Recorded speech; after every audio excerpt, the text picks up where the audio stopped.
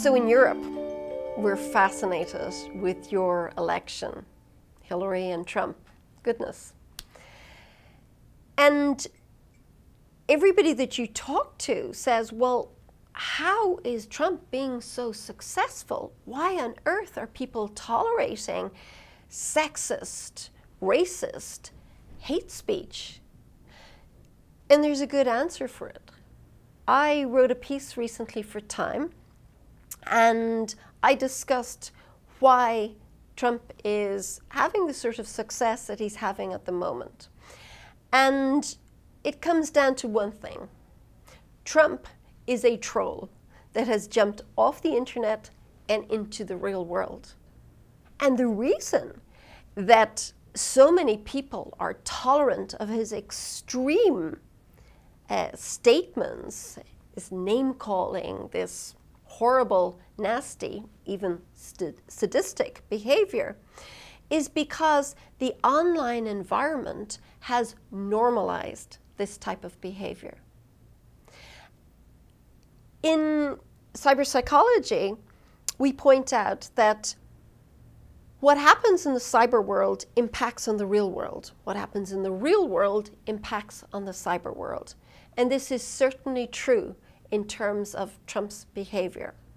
There's a great study titled "Trolls Just Want to Have Fun," and you should read it, because it talks about the dark tetrad of personality. The study found that people who say that they like to troll actually score high on an index that measures Machiavellianism, an index that measures psychopathic traits, an index that measures narcissistic traits, and sadism. And the study found that trolling was a manifestation of everyday sadism. And election aside, I know it's important, but I'm more concerned about a bigger issue. The issue is that people like me spend our time trying to teach kids to be nice to each other online. But it's very hard for us to win that battle when politicians use cruelty and sadism as a strategy and appear to gain ground because of it. So cyberspace is an environment. It's somewhere where you go. It's an immersive environment, chat room, forum, it's a place. And what happens there is that behavior can become normalized. So as human beings, we're social creatures, and we learn from others. So if it appears that everybody is doing something, it can seem that it's okay.